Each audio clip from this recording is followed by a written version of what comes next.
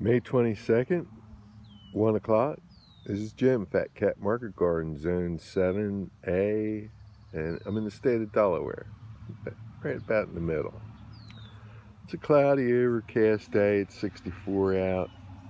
I still sweat up a storm picking these strawberries. Excuse me for moving my hand all around. It was quite a chore though, as I said in the earlier video. Now, here's some new strawberry plants I plant. These are cabbed. They're supposed to have a giant berry on them. Wait till next year and see. Whew, that took a little bit getting up. But, yeah, on the strawberries, I don't know if you see this white powder.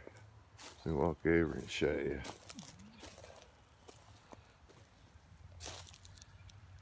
And that white powder's diatomaceous earth, and it needs to get on the ground to help with any slugs. And there's a few slugs in here. I don't have too much slug damage. And see, there's a lot of strawberries in here. They're just waiting.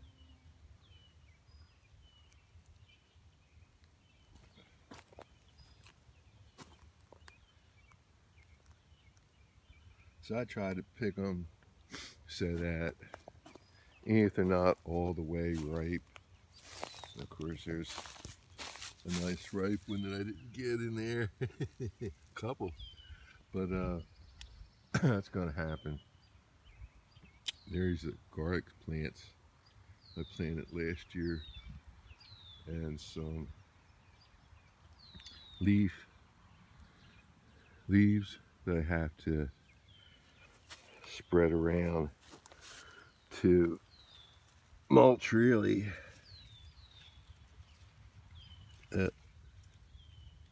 Let's missed one. You're always missing them, you know. I mean, it's like they're in here and you just gotta keep picking them. So let me get back to the video. Sorry about that distraction. I had a big bee day yesterday. As you may or may not know, I had a shoulder operation. I couldn't use my arm back in February. I'm gonna lift up a pound or two until about a week or two ago. Now the doctor boosted me up to 5 pounds. So a couple guys came over and helped me go and fuel my hives and straighten them out. I had some queen cells. I had to make some splits. Yeah, these are my pawpaws here. They're doing good. I got them as root cuttings earlier. I repotted them. Now this hive here is an overwintered ankle biter nuke. And I have to split these, put these guys in full size hive. I just saw one of the little girls going in there with some pollen.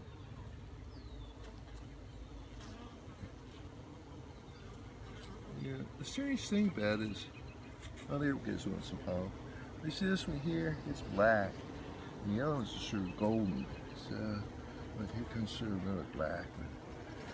I'm not sure if that's age or what it might be. Now, these are compost piles, each pallet box. And my neighbor's gonna help me pull out a couple of these cedars here. I have 3 cedars. I need the top and this cherry right here. I'm gonna put my Arctic kiwis down in here. So now over there, that's the row of blackberries. Oh, the cannas are popping up there. They're canna lilies over here. I planted them 3 years ago. And 2 more hives. And 2 nukes from splits. I had queen cells. So all in all, things are busy, so busy. That's how I haven't been making any videos. And but I'll try and make a video every day or every other day. Set my mind on trying to share. There's just so much is going on right now. You know, these strawberries, they're just so prolific. I did my work last year, and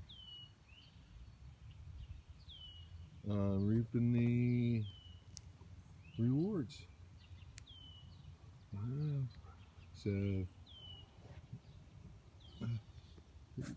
underneath the leaves, underneath the canopy of leaves, they're just filled with strawberries.